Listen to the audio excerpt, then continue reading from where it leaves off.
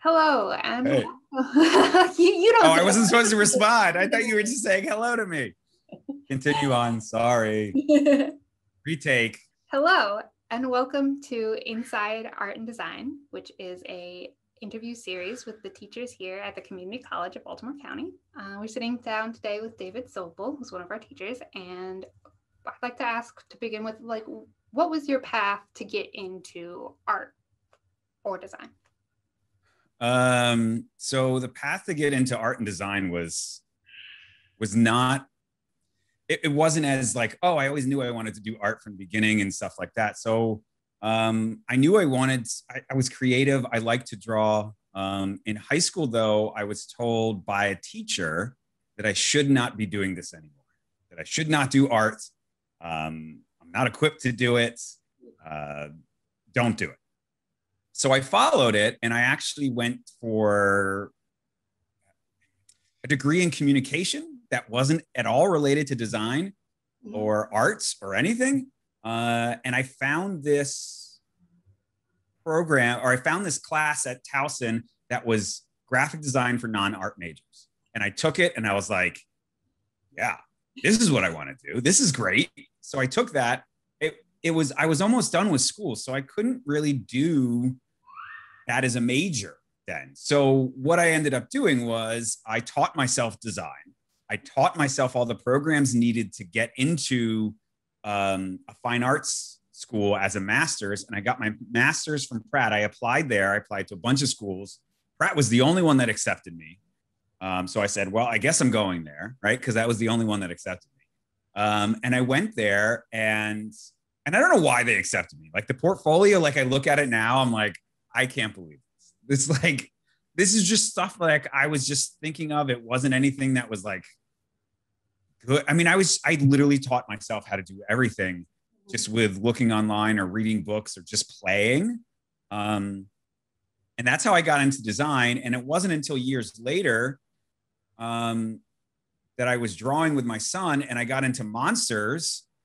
And I was like, oh, I should do this. And then all of a sudden, the world of art was like, all of a sudden opened up again.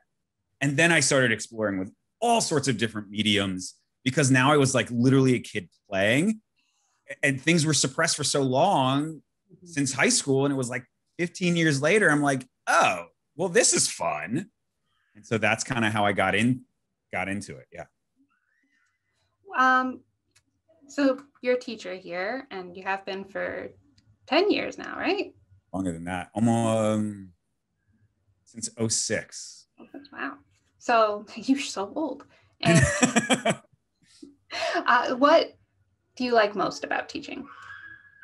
Man, so I didn't know I wanted to teach at all. I decided to go to, actually, I didn't decide. My wife decided that I should try this adjunct. I can't take credit for it. This adjunct teaching fair was held at CCBC. And I was like, I don't know, what is this thing? Teaching, who cares? And I went there, and I interviewed, and they said, yeah, would you like to start? And I was like, okay, I'll try a class, right? As an adjunct teacher. And as soon as I got in front of, I was super nervous. As soon as I got in front of the students and I started teaching, I was like, oh, this is what I need to be doing.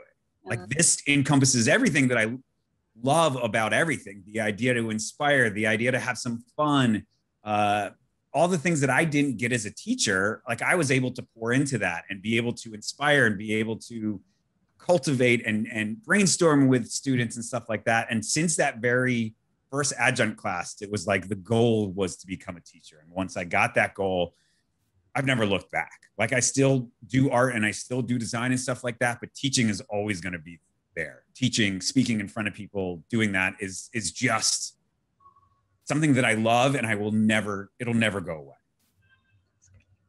Good. And so finally, to wrap up, if you had to explain your art to someone who's never seen it and you don't have it in front of you, how would you explain it?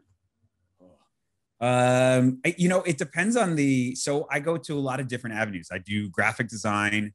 I do kind of monsters and illustrations, and I do abstract painting, art, digital art, kind of in that realm.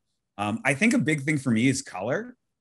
In my illustrations for monsters, especially, like I am bold with the use of color because it's just fun. It's interesting. There's a lot of playfulness in what I do. I think it's some of the abstract stuff too. Like I use spray paint, I use like weird materials. I like the idea of flicking paint. I like the movement of that. And I guess it goes back to being playful as well. Like for me, maybe it's not the outcome is playful, but I'm playing while I'm doing it. Mm-hmm.